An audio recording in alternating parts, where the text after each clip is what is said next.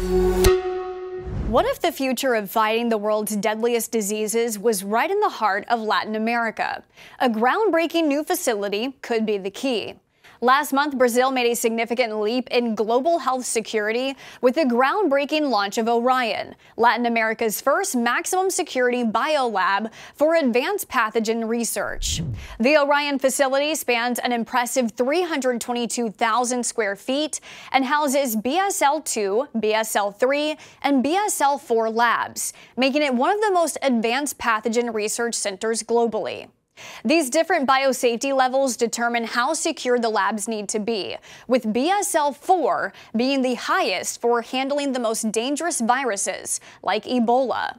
With the facility's advanced imaging techniques, researchers can explore how viruses and bacteria affect human cells, tissues, and organs, advancing the fight against infectious diseases.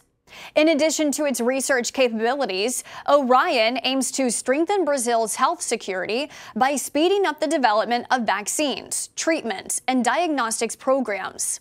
This is especially important in a region that frequently faces emerging infectious diseases.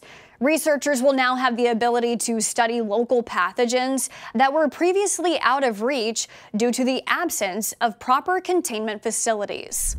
Although the scientific community has embraced Orion's launch, there are concerns about the high cost of maintaining the facility.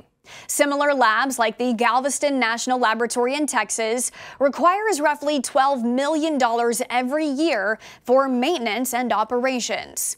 Despite these financial challenges, the Brazilian Center for Research in Energy and Materials, which manages Orion, remains confident in securing additional funding and partnerships to maintain the lab's long-term sustainability.